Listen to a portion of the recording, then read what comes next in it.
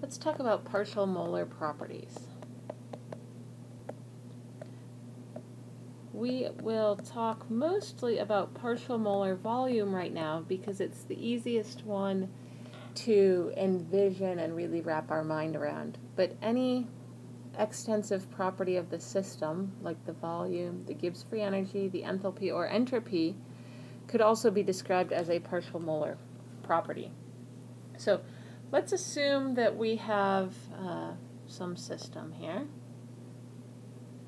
and we have 50% of the atoms here are A, and 25% of the atoms are B, and 25% of the atoms are C. And this has a total volume, V prime, and this prime indicates that this is not a molar volume, but it's for the entire system. Now the question is, how much of the volume of this system do we attribute to A? How much of the volume do we attribute to B? And how much of the volume do we attribute to C? So is it just 50% A, 25% B, and 25% C, or not? It could be. It's not that it's not, but it's most likely not. And it's not the case if they have different sizes. So it's not true if A, B, and C are different sizes. It's also not true if they have any special interactions.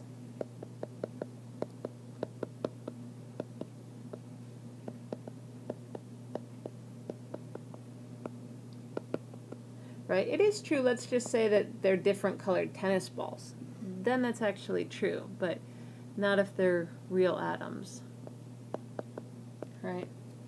So what we need to do is that we need to be able to come up with an expression for that V prime, acknowledging that the volume is a function of the temperature, the pressure, and the number of moles of each type in the solution.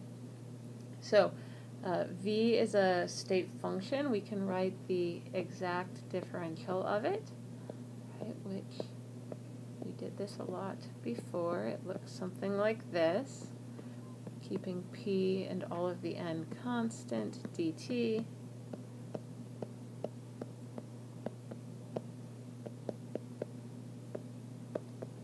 And then the term that is most interesting to us right now is this last one. So we're going to sum from K equals 1 up to C, where C is the number of components that we have in the system, dV dN sub K. So how the volume of the system changes with more K. And now keeping the temperature, the pressure, and the number of moles of the other kind, so where J is not equal to K, constant. Okay? So as we did before when we would write these exact differentials, we could come through and we could give some meaning to these coefficients. Let's see here, I forgot my dN. It's okay.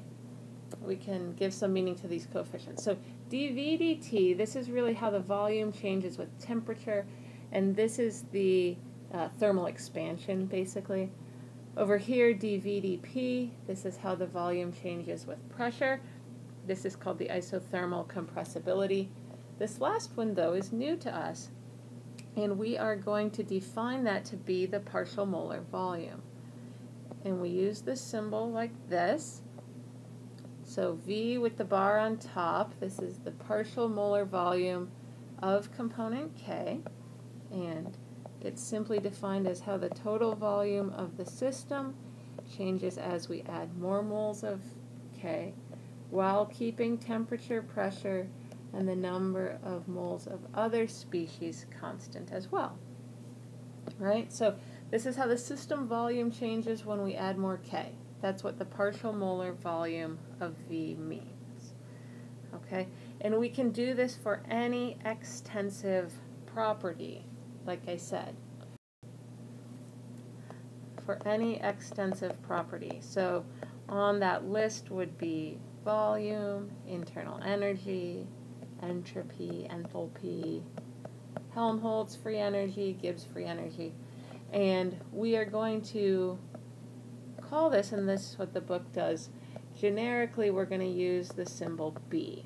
So B could represent any of these extensive properties, right?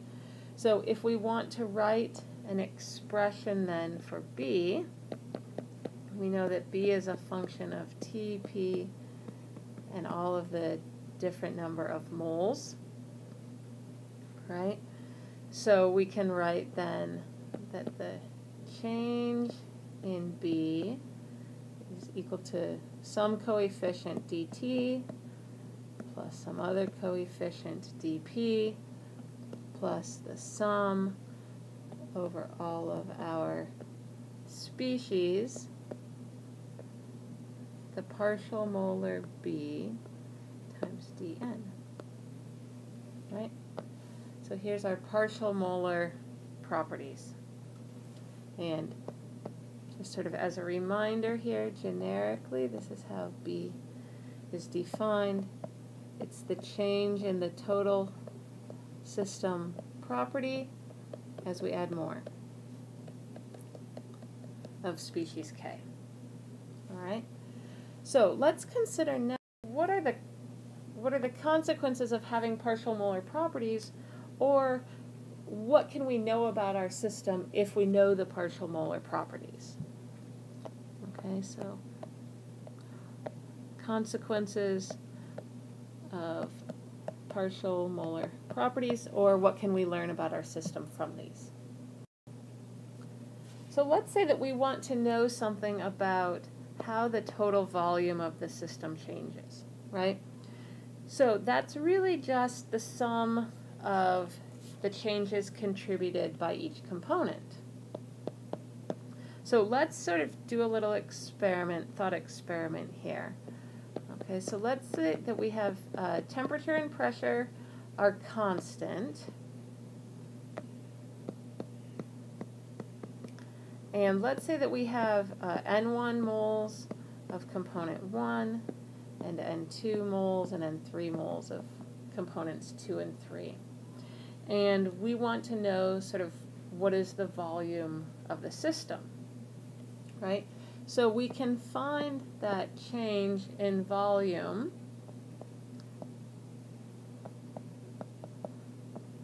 in this way, right? Based on the partial molar volumes of components 1 and 2 and 3, right? But we have to sort of then think about, well, in what order did we add these in, and what was the composition at that time? But we can make the assumption that we add them in a way that keeps the composition unchanged, and that actually lets us simplify then to say that the total volume of the system is just the weighted sum of the partial molar volumes.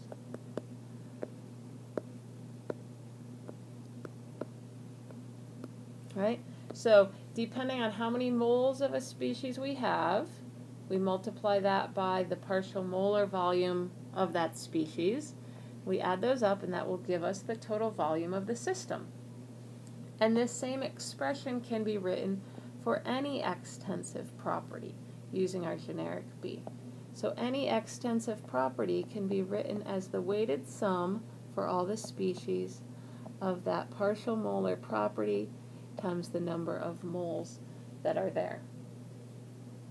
So the last thing that I want to point out here before we end is that any partial molar property, whether that's V like we're looking at here or B, is system specific, right? So let's say that we have a copper gold alloy.